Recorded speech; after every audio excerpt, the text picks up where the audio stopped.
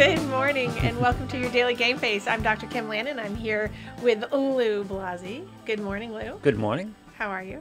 I'm all right. My tooth is bugging me. I know. You get all kinds of issues this morning. I always have issues. Yeah.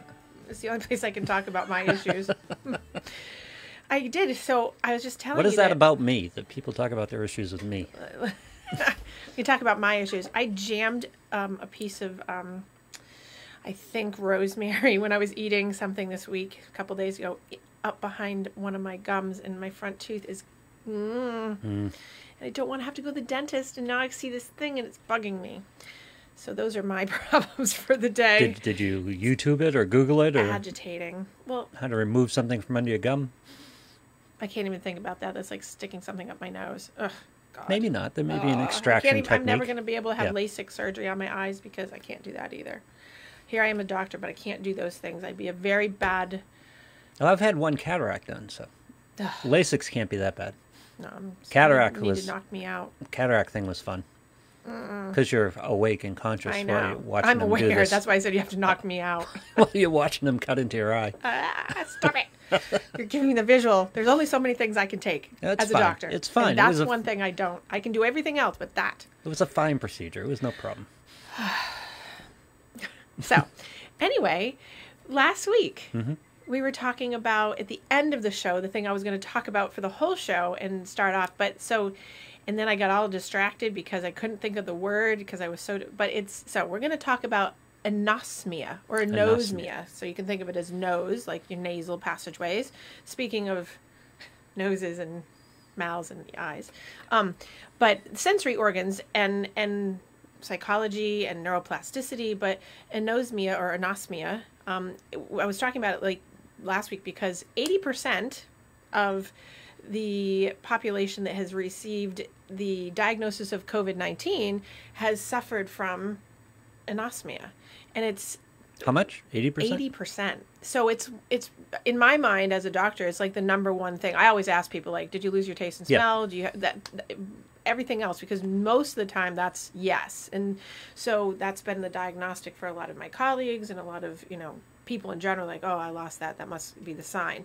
But it's an interesting phenomenon that happens. I mean, because it does happen in people anyway. As you get older, you can have traces of the little cilia hairs in the back of your olfactory area start to die off as you get older. So you see that a lot more like in Parkinsonian people, Alzheimer's patients, Lewy body dementia. For some reason, well, I know the reason, but there's Alzheimer's and dementia types and vascular dementias tend to have like cell death and neuroplasticity death.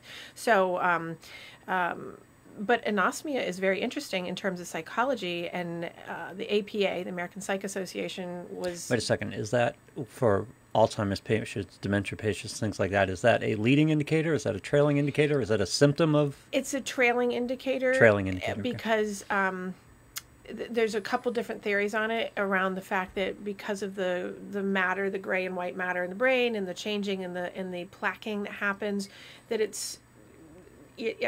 damaging the temporal lobe and damaging the olfactory, and so they're connected. I see.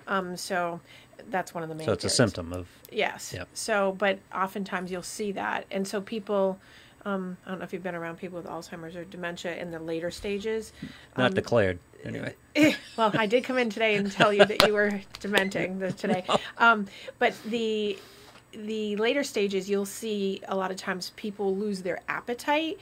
And there was a whole bunch of research done around, was it really that people were losing their appetite, or was it that they lost their smell with anosmia, which is the trigger of the big parts of the cortex of the brain to actually give you like memory of wanting to eat, good connections to, something that you've had good happen in your life, like Christmas smells or holiday smells or whatever. Right. So there's all these different pieces that go with the psychology of it that trigger you to eat. So very interesting that in those types of disorders that is it could be a front or a trail or somewhere in between. It's in there because it stops people from being able to function the proper way. Well, I asked because anecdotally, yes, I do not have a sharp sense of smell. Well, you probably have some cell death in your cilia, in your olfactory. Yeah. Mm-hmm. But it's been for a long time, and it's just, again, just anecdotally, people said you smell that, and I go, no, I really don't. Well, and so people have ranges, obviously. So if you had something happen, a lot of times people say, why is my sense, whether it's hearing or seeing or whatever, going or has gone, there's usually something that's happened. People often will lose their sense of smell because, if you're a smoker and you've been smoking for chronic years, then you're more likely not to have your smeller come back, and when people, their taste buds go really down, almost nothing, because the smell and there's a lock and key theory around how that goes together, so you can't put that together. So, and also trauma, if you have like a brain injury, you have a concussions, I was going to ask, or anything like that. So I don't know if you ever had those kinds of things, but you'd be more concussions, right. So the hockey player would be a possibility of leading to that, or syphilis. There's or syphilis. Yeah. There's Yep. But that's, those are on the extreme list, but those are things that can cause it. But generally speaking, people who lose their smeller is usually something that you can connect it to. Yep. And then age, but not as much as like something like a concussion or brain injury or some kind of really specific disorder that comes along, or temporal lobe, like you get whacked in the temporal lobe, which is, the two lobes over your ears. Those can create a problem into your olfactory sensory area. Possibly. Okay. All right. So now I lost where I was. Where was I? I was talking about, the psychology of it. Yeah. And going into the, why I was bringing it up last week is because so many people are talking about their senses being damaged and not coming back. And so, I have, some friends and colleagues and whatever that have had COVID, and then like one friend never got their smell and taste back for the things that they were eating on the day of the loss of the smell and taste. That's very specific. Very specific. And then I have people who've gotten all of it back. And then I have like sort of the in-betweeners. And so I was asking people like, well, how does it impact you? And then I went and did some extra research, and it's quite the phenomenon about the fact that people are struggling with, they're putting extra salt, which you put extra salt in something to make it taste good, great. But the problem is now what are you doing to your body? Right. And then, or sugar, or you're trying to, more garlic, which, hey, that's great. You might smell though. That's typical of people when you get older, because you lose your taste buds and you tend to overseason. Right. Yeah. Right. And so going back to the Alzheimer and dementia, so when I was working on the unit, I think I mentioned this last week, when I was working on the dementia unit, the special care unit, in the morning, the smell of the unit was always so striking to me, because the intensity of like the breakfast, maple syrup and eggs. Like I will never forget working on, and when you go into many nursing homes or whatever, the breakfast lingers all day, and the smell, and it's, I don't know specifically if there's any research on that, but I know between colleagues, we always would talk about like, that gets you up in the morning, it gets people moving, it's, that smell comes in, it has to be strong. So, but I'll never forget that kind of smell. So after you looked into this, did you find any other stories about people losing taste for the thing they were eating at the time that they got COVID? So there's because the mechanics of that are fascinating. So there's a lot of people who are reporting that it's the things that they were eating, or that's what they noticed on that day, or that I have someone that I thought this was fascinating, that they don't smell bleach. They knew that there was a problem, and here's another danger, right? They didn't smell the bleach, and somebody in their house said, "Do you smell how much bleach you've used?" And they were like, "What are you talking about?" Yeah. And they couldn't smell the bleach, so they still can't smell that. Again, specifically, like a keyhole, bleach was an issue? The bleach thing was an issue. They were basically okay otherwise, but couldn't smell bleach. Right. Wow. So fascinating. It's absolutely fascinating, and I mean, there's so many different theories on anosmia that you can look at to come up with it. So clearly, my theory, putting my puzzle together, is that in those cases, there must have been either because COVID tends to go to respiratory, so it's going to go to that section and probably kill off the cells in some way because it attacks cells. And that would be the entry point in a lot of cases, right? Right. Yeah. And so given that it's coming through the nose and into the lungs, I would imagine that that's, maybe right at the beginning when it first hit that person, and that's when it happened, that was something that killed off the cilia, and you needed all the little hairs in your nose to be able to detect, and the virus killed it. Now, neuroplasticity wise, like the neurology of the brain would say that we would be able to regenerate, especially in younger people. Right. We'd be able to regenerate and have that come back. So you would imagine that people that are getting it back, it's because it's regenerating. Or reset different memories. You eat what you were eating at the time, and right. you get the smell and create the memory there. Right, exactly. Like a second set or something. Right. New files. It's interesting because the memory piece of it is so important because it's damaging. You imagine it's got to be damaging the limbic system, which is your emotional center, and not damaging it in like not in a bad way, damage, but it's disallowing the hippocampus, your memory maker, to memory make. So because it's cutting off the source of being able to make the memory, so you can't regenerate.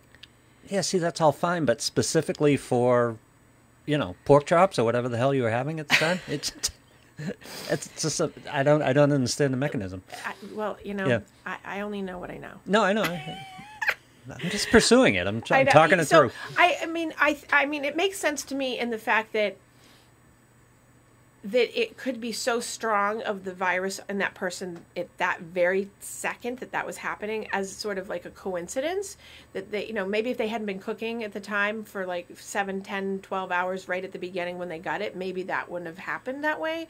But because it was happening while they were doing X, Y, and Z to eat or to clean or whatever. Could it be associative? In other words, this is a revelation, but I had a bad experience with Jack Daniels when I was younger. And to this day, the smell of Jack Daniels turns me, yeah. Yes. Yeah, I've associated that memory with that smell very strongly. And that's normal to happen. Yeah. So we in our cerebral cortex, we make the memory that associates to good or bad or something in between. That's why we have the memories of holidays or like smelling grass in the spring or smelling rain coming, or like I can smell snow coming.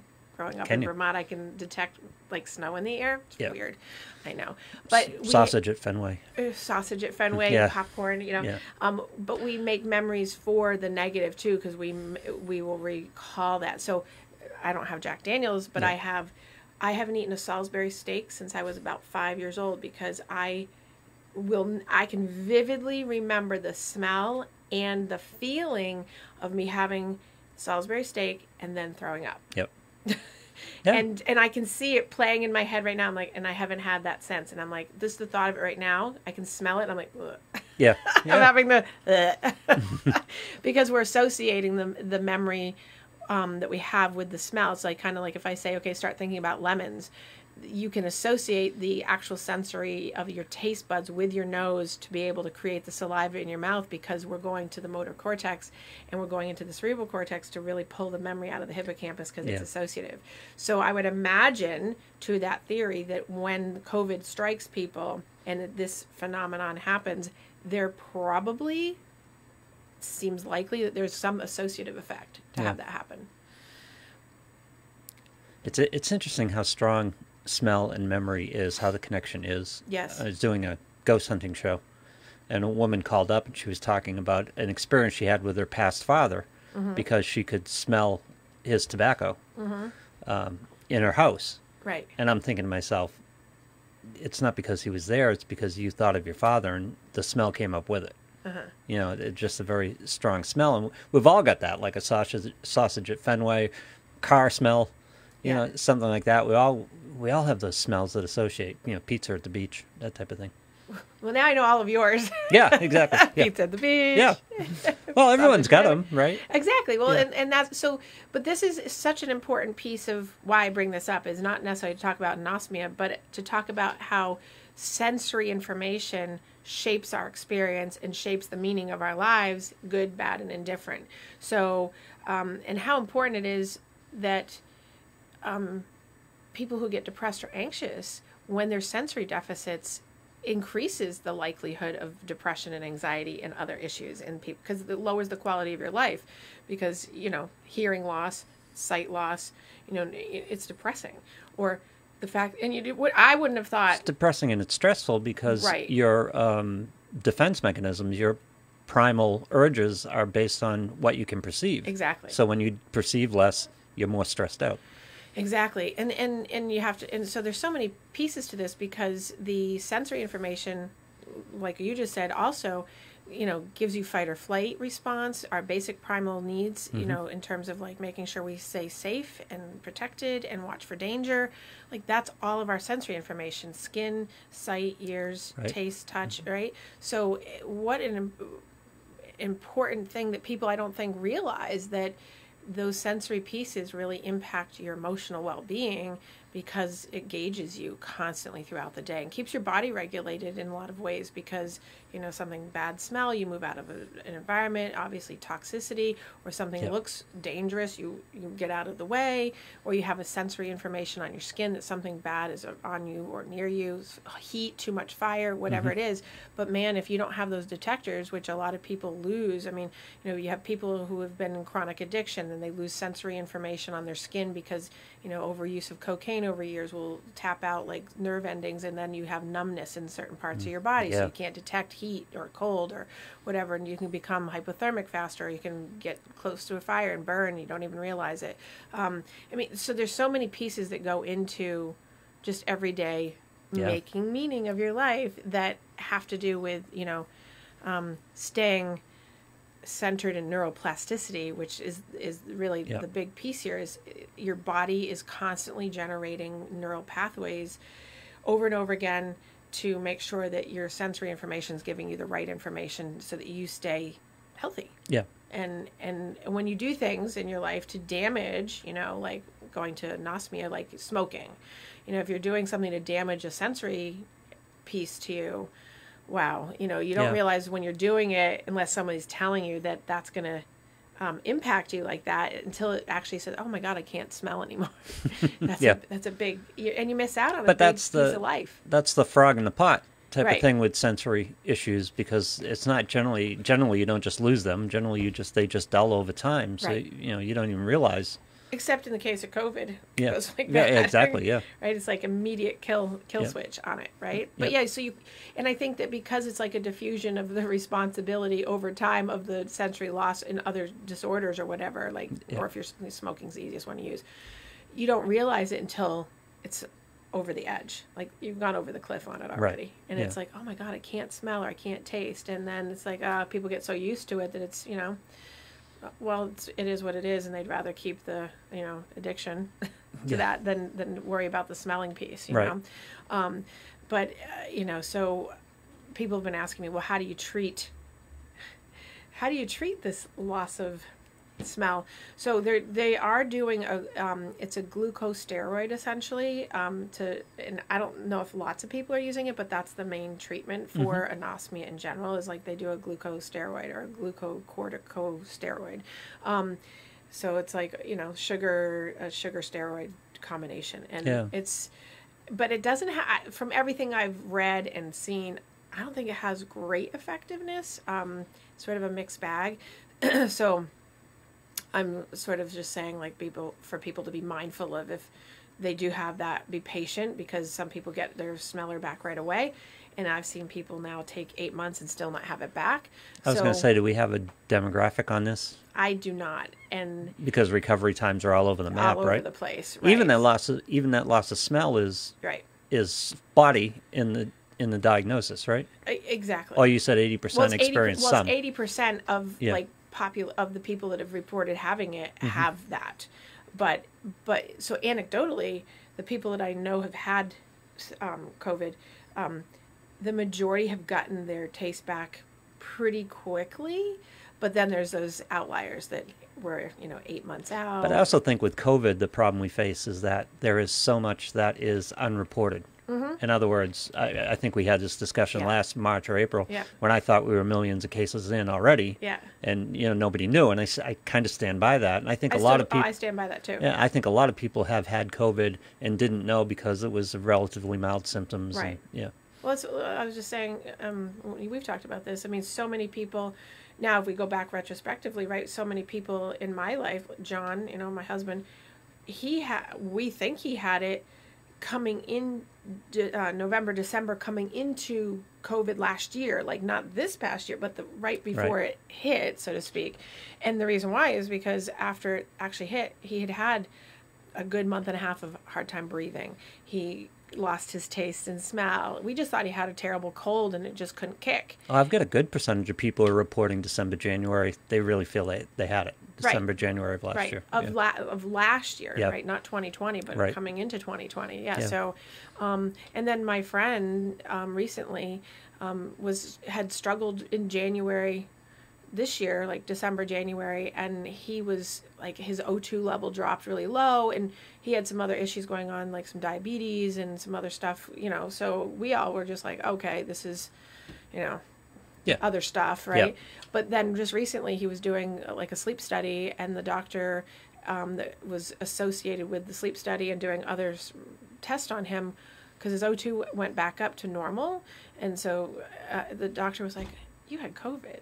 And it just really? didn't even but we don't, it was much later, so we couldn't do anything about it. Was the doctor speaking anecdotally, or did he have antibody results? Or? He did not have antibody results, but because of the way, because he was short of breath, and he didn't have a loss of taste and smell, but he had the shortness of breath, and he had the O2 level drop, right? And he was like really pale. And well, with other medical issues, that's going to hit on certain symptoms. And so we just went right for it's got to be the diabetes issue. It's got to be some other stuff going on, like something's not processing correctly or whatever. And then he was having sleep trouble, which is why he went right. And then the doctor that finally saw him, I think it was a pulmonologist that he saw. Maybe I could be talking out my butt. Yeah. But but the doctor was like, wait, repeat what you had. And then so going to the point of how many people have had these things and not even realize that, because and I'm around this all the time, and I didn't even think of that, because this is a person that doesn't leave the house, really, doesn't go into stores, doesn't do it, and is really self-contained. You think, well, how could? Well, they have kids. Yes, yeah. And kids are really resilient, so, they're in and out, and you figure, oh my God, all these kids have been going in and out to school and doing other things and working, and so probably brought it in, Yep. But it's crazy how many people. And as we said, I think there was, March, there's 3-4 months of activity before it became a thing here. Right. In March. So so there were people who say they haven't gone out during COVID were probably out in December and January and February. Right. Yeah. Exactly. So I think that it'll be interesting to see the research that comes out. I'm always fascinated by that, the research that comes out down the line here of what symptoms came, how they've resolved out, other long-term effects, because I'm sure they're going to do this, especially on the anosmia, because it's so fascinating, because it's like number one, it's most people have this. And and one of the connecting points I wanted to talk about the neuroplasticity is in the psychology of it, is that so our hippocampus is our memory maker, essentially, in our emotional self. And when we have a lot of stress, so say you can't smell, you can't taste, and so now it brings your enjoyment of life down. Imagine if you couldn't taste your pizza, or you couldn't taste your favorite thing already, right? When it brings that sense of enjoyment down in your life, and you start getting maybe stressed out, or you already have stress, cortisol, which is your stress dump, right? Cortisol directly impacts the hippocampus. It's it's where we carry the most of it. When we get stressed out, it goes right to the memory maker. Yeah. And so it's this interesting loop, because it directly connects into disconnecting your memory. Or when people say, oh, I'm so stressed out and I feel so discombobulated and I can't, it's because the hippocampus is trying to keep up with the cortisol dump that's going on to try to really keep it together. So people will look like they have cognitive decline, or they'll look like they're impaired and they can't remember, or they, when you're really stressed out and you put does that infect short-term memory storage? And because it's sort of shutting it off, because it's putting a big dump of cortisol and stress in your hippocampus, and you end up putting your keys in the refrigerator. You can't find your keys. Yeah. I may have done this on occasion. Not in the phone. In the refrigerator? The phone. What? In the refrigerator? You put your keys I have put the keys in the refrigerator. Not in a long time. And, you go to put the phone, or you have stress and you're looking for your phone, but you're holding it. Have you had that happen? No, not quite. That's Oh, not one I've had. isn't Yeah. that bad? Yeah. I'm like looking for my phone and it's in my hand, or the keys to the car in my hand and I'm looking for them. Yeah. The other day I have a key rack Yep. for keys, obviously, and I have a coat rack, and I put the keys on the coat rack. I found that the other day. See, Yeah. you must have had a little stress that day. Yeah. Well, yeah. I mean, it was. See, Yeah. So- While I was taking off my coat, something else was going on. My attention was elsewhere. right. Yeah. So and so that's the hippocampus. So your hippocampus is your it's learning, memory, short term. It's stores. It's where you get so super important that you know that like all your sensory information from all five senses goes right to the hippocampus. And so when you're really stressed That's out, the distribution area? and it's what? That's the distribution area? That's where your sensory information so goes? your sensory information gets channeled into all your different areas, but the hippocampus is the one where you're going to make the memory related to like, oh, don't touch the fire because it's hot. Yeah. You know, that the ghost pepper will kill you. You might not want to do that. You know, Yeah. stuff like that. So any of the senses is going to go through and filter through the thalamus region, which is the relay station for all your emotional centers, which is the hippocampus for memory. And so when you lose a sensory piece, your hippocampus diverts to other sensory places. And when you have cortisol dumping and you're a high stress, a high anxiety person, Yeah. your hippocampus is constantly working. So when I see people that say, I just can't concentrate on my reading, I can't concentrate on a TV show, it's because there's so much literal cortisol dumping and going right back and forth and channeling that it's just hard to stay focused. So that's why, doing meditation, and meditation isn't being hokey. It's about being like just taking a couple seconds to take a couple deep breaths, really slowing your brain down by lowering your heart rate so that you can stop the cortisol dump to function by centering yourself. And people are like, oh, that doesn't work. It does actually work, and we know it it works. absolutely works. And it's amazing how quickly it can work if you actually just practice it a couple times a day, because what it's doing is it's disconnecting. I mean, this is loose for the listeners. It's disconnecting the channel of the cortisol to that area of the brain to allow it to relax, to say, okay, get yourself together. Yeah. And relax. So when you're saying chill out, you're really telling that center of the body to go chill. We're back to the vital skill of being able to put things down for a while. Right. Even if it's 15 minutes or half an hour. And it doesn't even have to be meditation, just kind of, Well, and it goes, like even the an episode of Baywatch.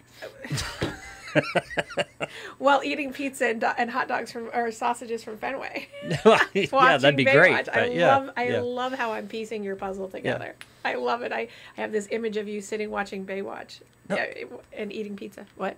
But no, you have to have those points in your day where you can set things down. Right. Exactly. Say, this is going to be there tomorrow. There's nothing I can do about it right now.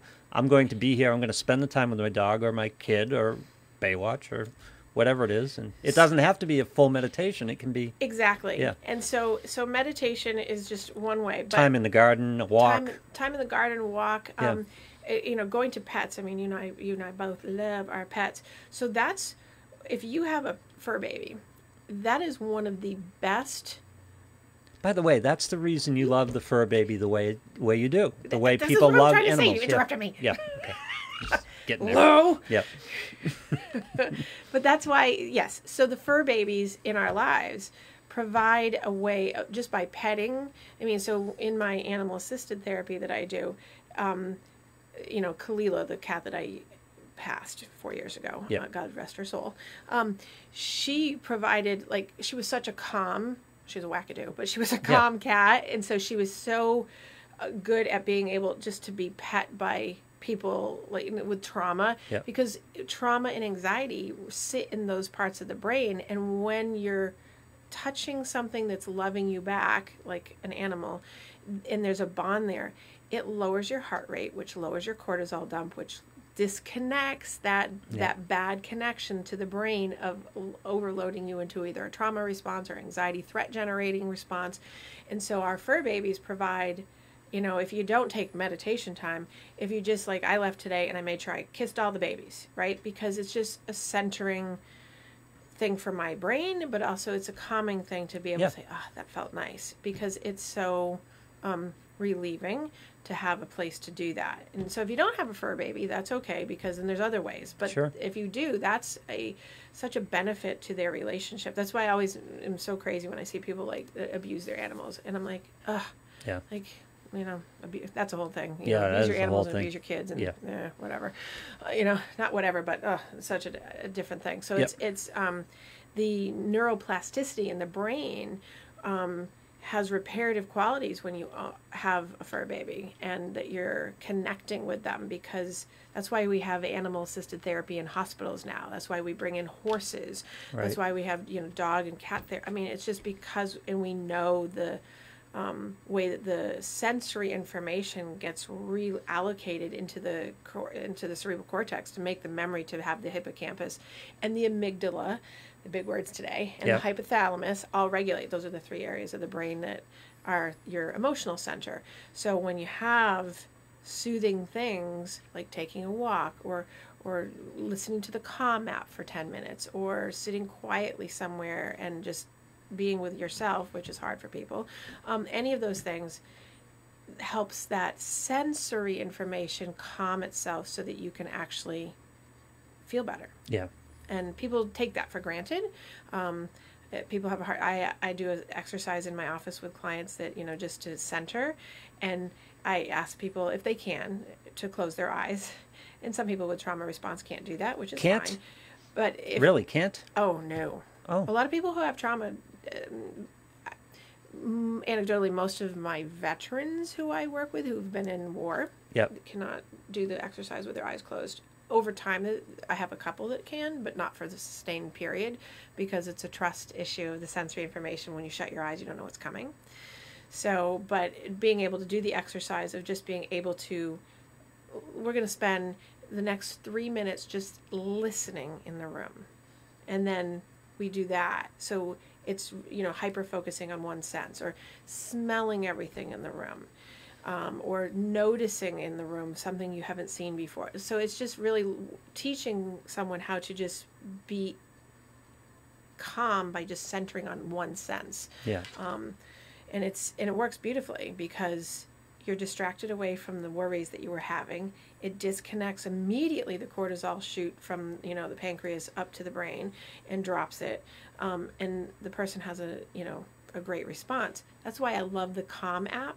And I don't get reimbursed for any of this, but I love the Calm app, because, you know, even on TV, you'll see take 30 seconds, and it's no commercial talking, but it's just the 30 seconds. And I'm like, I always watch it. I'm like, oh, that's so nice. Because I can actually feel the disconnect happen of the calm come over, and then immediately it's over. And then I'm like, oh, right back to me normal. Yeah. But you've got a skill set behind that, so you can be effective in that 30 Yes. seconds. But too many people think that this whole process we're talking about is lotus position and you know, 2 hours sitting in a room for 2 hours. Yeah, and it's not what it's about all the time. No. You can do it in your car. Yep. You do it involuntarily. You do it in the car, actually. You do it in the shower. Even people who don't think they do it. Right. They check out in a car. Right. It's disconnect time. Yeah. Well, because there's nothing else they can take care of instead of what they're doing right now.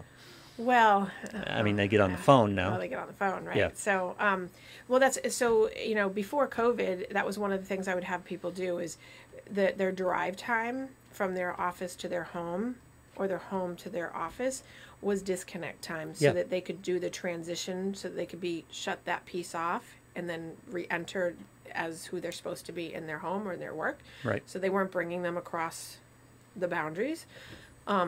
So I've been doing that with people now, but in their homes. Obviously, the COVID, people haven't gone into work, so they're doing their work from home. So I've made sure that a lot of people who are struggling with this, that they designate their office area as their office area, so that when they walk out into the kitchen, it's not not an extension, because it got so blurry for so many people, and anger went up, domestic violence went up, you know, all these things, because people are up each other's yayas. Sure. Yeah.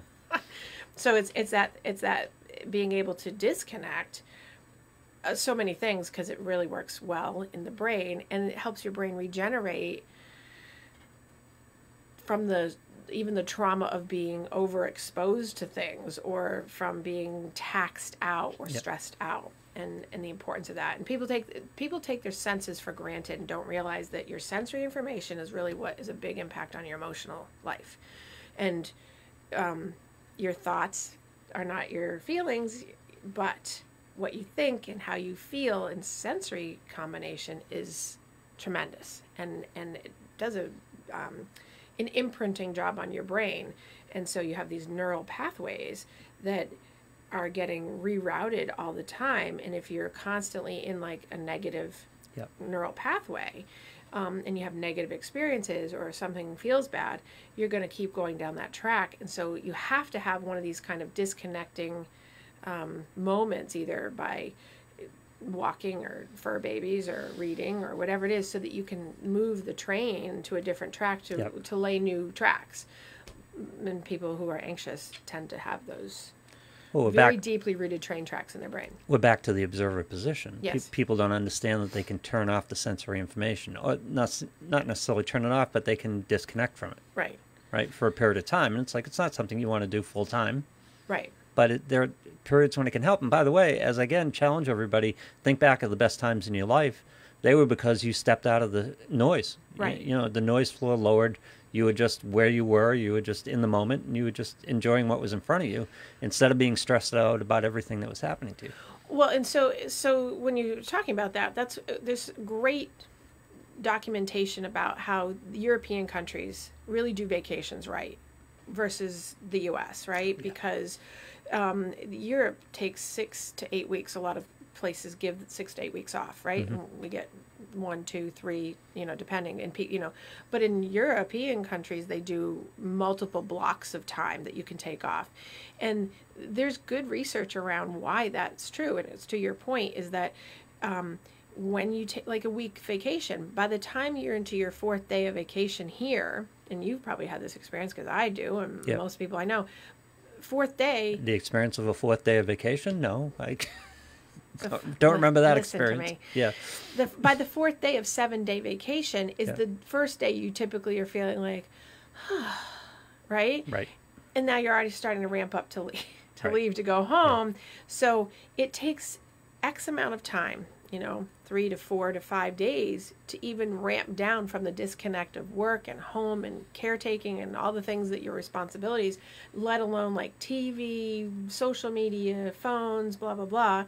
And then by the time that you're halfway through your vacation, you're feeling relaxed, but then all of a sudden your 5th day, now you're ramping up to get ready to leave to go back to what you. Yeah. So in European countries, they give huge amounts of time, and there's a deficit to this too, but in terms of just being able to shut off and relax, what a great way to have people have healthier lifestyles, because they get more time to really decompress and check out from the constant running of the brain, and we don't do that here.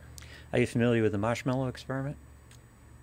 The one, well, depends on which one you're talking about. Are you talking about putting the marshmallow in front of the child? Yes. Oh, yeah. Yes, I am. Yeah.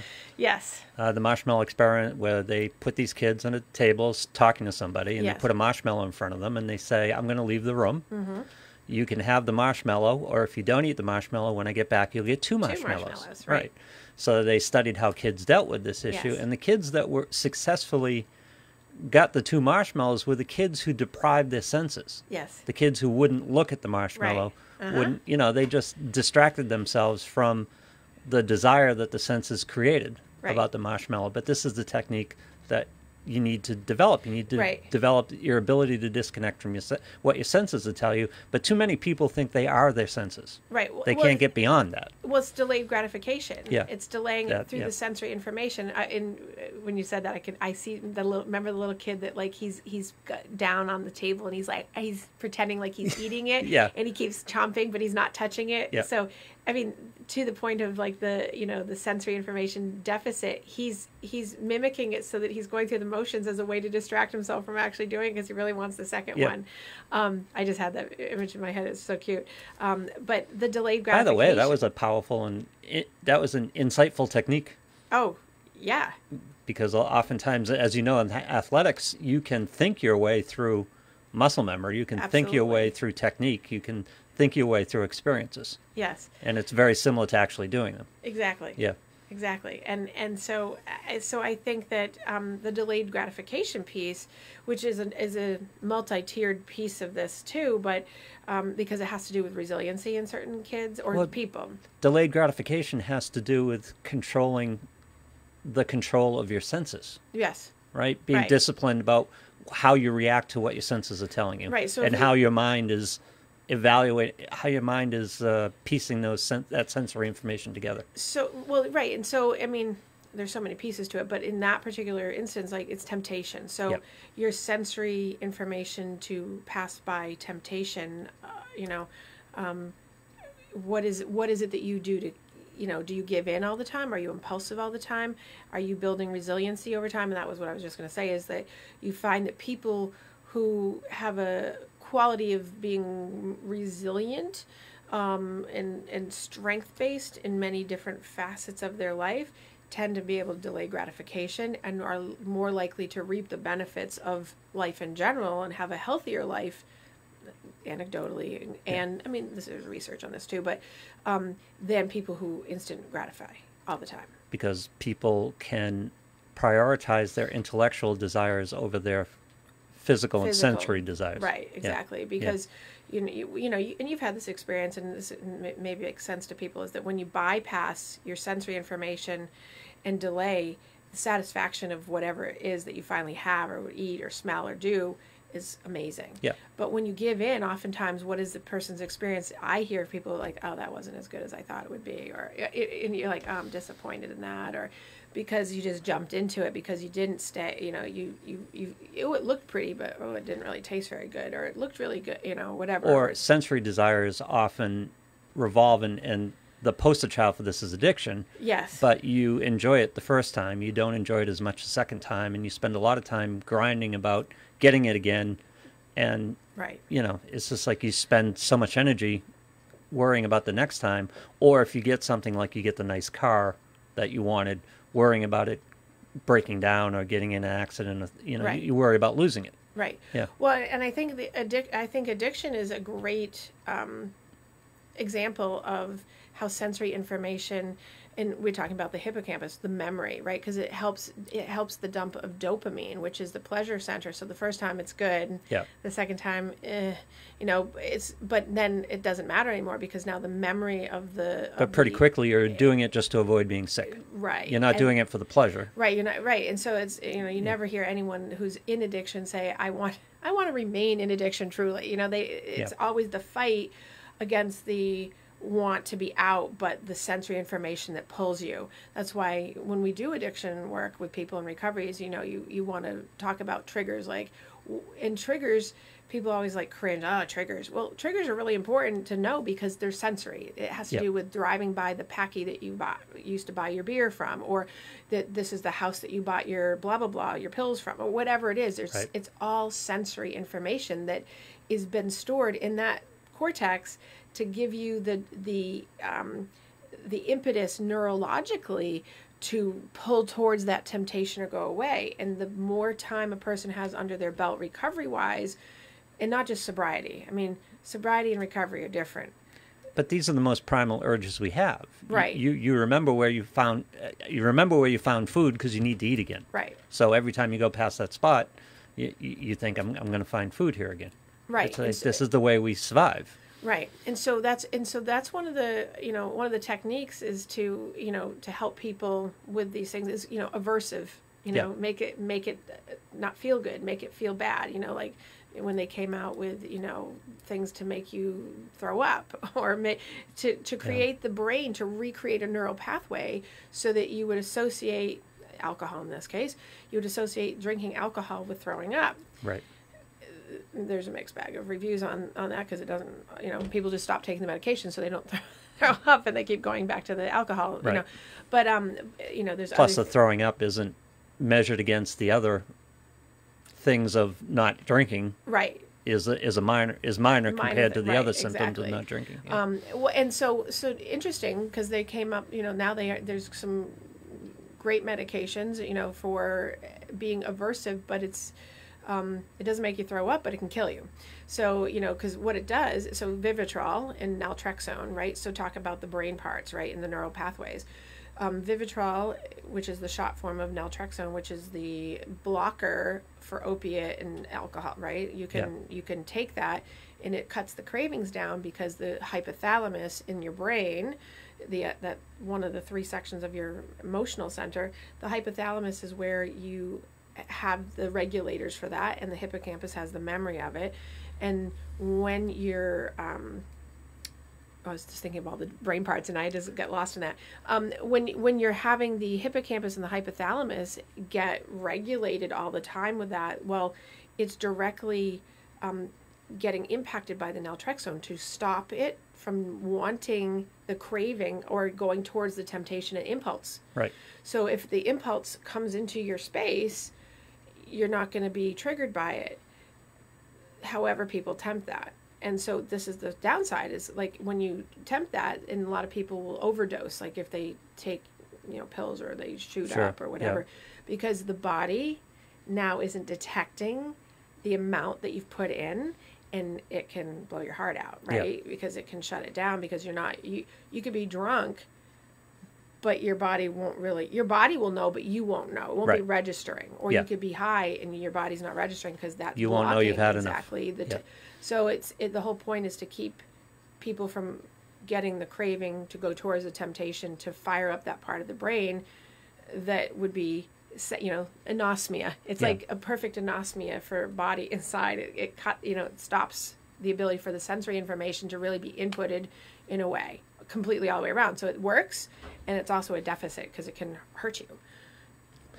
So how do we? A couple questions. How do we manage these impulses? How do we manage our relationships with stimulus, sense organs, and how do we keep alive some of the things that diminish as we go older, like a sense of smell, our sense of taste, things like that? Or is that a supplement routine? Is that a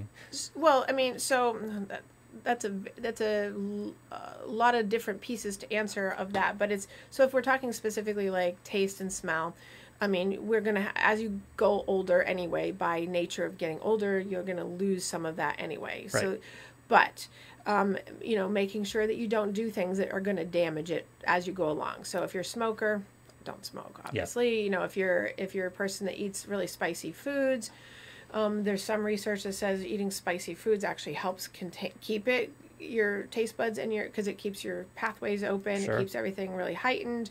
If you don't like spicy food, you like bland food. I've seen in the research that people who eat spicier food tend to have the nose, the olfactory senses last longer, but people who eat bland food don't, because it's bland and kind of has no excitement. So you think if you're excited, it's going to keep you. It's like you energize your body, well, it's going to keep you going.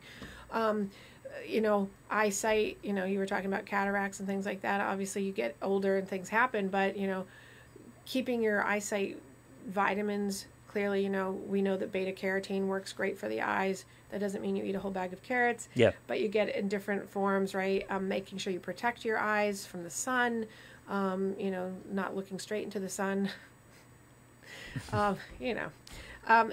Skin, same thing. Your skin is an organ. It's a sensory organ, and it's your biggest organ for that. So obviously skincare, making sure that you don't get yourself into a space, all these things over time. People don't moisturize. Psychologically, it's like, oh, who cares? It's just your skin. Well, that's why you see people that are 50.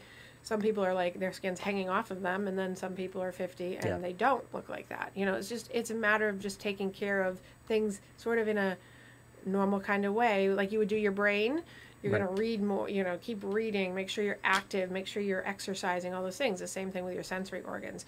Hearing is a little bit different in the fact that we have cilia with the hairs in our tympanic membrane, which is just around the eardrum. It's the eardrum and inside. There's hair follicles that are how our wavelengths pass when we hear things. Those have cell death as we get older, and we do not have ways of generating. That's why we have hearing aids. Right. As you get older, if there's really bad cell death in that way, the cilias drop off, and then you just don't have the neural pathways to feed that information anymore. So people end up with their hearing aids. So that's one way. Clearly, you prevent hearing loss by not, being in loud places or wearing earplugs if you're working in a factory, or if you're, you don't stand next to something like a jackhammer all day unless you have headphones on. I have a couple clients that have sat, in like their cars and had stereos blasting for a year. That's probably not good for your ears if you do that consistently, or go to concerts and sit right next to a speaker. So common sense things to prevent decline would be the best way to do that. And just overall good health exercise keeps your skin healthy, your brain healthy, which helps everything else. People, exercise and sleep. Exercise and sleep. It is the number one medication. You don't have to pay for it, and people would rather run out and get it in a bottle. Okay, so give us some technique now of disconnecting or detaching from our sensory inputs, being totally swimming in our fears and our desires all the time. So that's it's a big question, because it's going to be about the personality, right, of the person. So, but generally speaking, it's really being mindful, and not in the cheesy way. Being mindful, it's being aware of, like, okay, this is a choice I'm going to make by jumping into this, and how is it, really thinking through the consequences and making it like a step-by-step quick process of, like, if I do that, here's what's going to happen. Like, easy example. If I eat the bagel, which I love, and I do it at least once a year, I know I'm going to suffer, but I know actively, like I've said, Christmas morning, I always warn John, I'm like, I'm having a bagel. He's like, oh no, because he knows, right? I've got hot dogs actively tomorrow. Going into the bagel, so it's opening day, so I've got hot dogs tomorrow. That's my once a year. Yeah. So, but it's being aware that this thing you're about to jump into, whatever it is going to create some consequence, and it could be good and it could be bad, and it depends on you as a person of what that is. It's like, can I eat one Dorito? Nobody can eat one Dorito, so don't open the bag and don't buy them. But the good news about this, though, isn't Oreos. Do you find Oreos? God, I can't have Oreos in my house. The good news about this, don't you Girl find Scout that this is kind of like riding a bike? It's difficult to get going at first, right, but once you do it, it becomes easier and you get much better at it. Yes, and the reason why is because you've created a new neural pathway, and that's why. It's not just, it's simplified. People are like, oh, it's just because you just been doing. No, it's actually because you're creating a new train track in your brain that basically shuts the other train track that was not working for you, that kept getting you in trouble by eating the Oreo sleeve or doing too much drugs or doing too much whatever it is. It's about creating that new neural pathway so that you can go, oh yeah, this is, over time, has become easier. But it won't work at all until you say, if I do that, this is what will happen. Yep. Because people just blindly go into doing things like eating sleeves. I'm outing John, eating sleeves of Oreos, or the entire thing of Girl Scout cookies. No, but you get to that point where you can do once a week or twice a week sitting down. I'm going to sit down with a book for 30 minutes. Right. And you do it, and you get that feeling, and you just start to build momentum. Once you realize you can do it, and you can get yourself into that space and realize you have control over that, it becomes easy to do. Right. Well, and it becomes so. I'm going to back it up a little bit, because I'm hearing people in my head going, not in a psychotic way. I'm hearing people in my head say, oh, but I don't have time. Yes, you do. Yeah. You absolutely have time, because, and the way I do this technique with people is, you have to put it on a like you make an appointment to yourself that you can't miss. You wouldn't miss my appointment. You wouldn't miss that appointment with so-and-so. You wouldn't miss that lunch. You just make the appointment, and you have to value yourself enough to say that 10-minute block isn't going to be, thrown out and given to someone else because it's what I'm doing. But people say, I don't have time. Well, you do have time. If you're on your phone and you're texting for 20 minutes, how about splitting that in half and doing 10 minutes that's really to yourself for something else? Yeah. Take that 20 minutes you spent on TikTok and going down the rat hole of TikTok.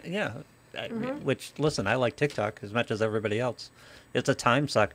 But this is about... The vortex of TikTok. Oh, God, it's unbelievable. I know. You open it up and really 40 minutes videos. is gone. No, it's good, but you open it up and 40 minutes is gone. But I know, you start at 10 o'clock at night, and the next thing you know, it's midnight, and I TikTok to death. Exactly. But this is about awareness of what you're doing. When someone says they don't have time, I think the same way, like when someone says, I don't have money. Right. And it's like, if you took the time to catalog how you're spending money and realize you spend $150 a month at Dunkin' Donuts, don't laugh, people do. Oh my God! Oh no! I do that technique with people all the time when they say they don't have money. That's the first thing I said. Let's see how much you spend on blah blah blah. And I love Dunkin' Donuts. Don't get me wrong. I'm not knocking it, but yeah. There's my Dunkin' Donuts. But when you become aware of the amount of money that's going there, all of a sudden you start buying tea bags. Right. You start buying coffee, and Sorta. you try to cut it down a little bit. Right. Right. Yeah. But that's the same thing with time. When someone tells me they don't have time, all right, pay attention. Catalog what you're doing during the course of a day. Right. You have 20 minutes in your day. And even if it's just a car ride, by the way. Right. Well, and that's the thing. And so that's what making awareness is so when you have the benefit of having someone sit with you and like a client and do this with you, what we're talking about it is you do realize that, by being aware, like, yeah, the car ride because people don't think, the car ride or the shower, or they do it automatically, but they're not identifying it as, that's what that is. Right. So it's now just saying, like, here's your time to do that. Here's your time to put the music on in the shower and really do some, like, good thoughts and, like, 5 good things about the day or whatever it is. And so you're saying, here it is. You can build it in. You can have that.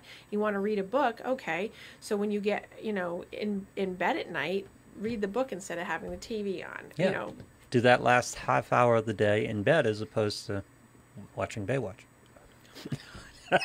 You and Baywatch. No, well, it's a. You like David. It's a mechanism. It's you just love David. It's just kind of, I don't have to think about anything else. Pamela Anderson. At that particular time. Pam, yeah, that's the whole thing is interesting.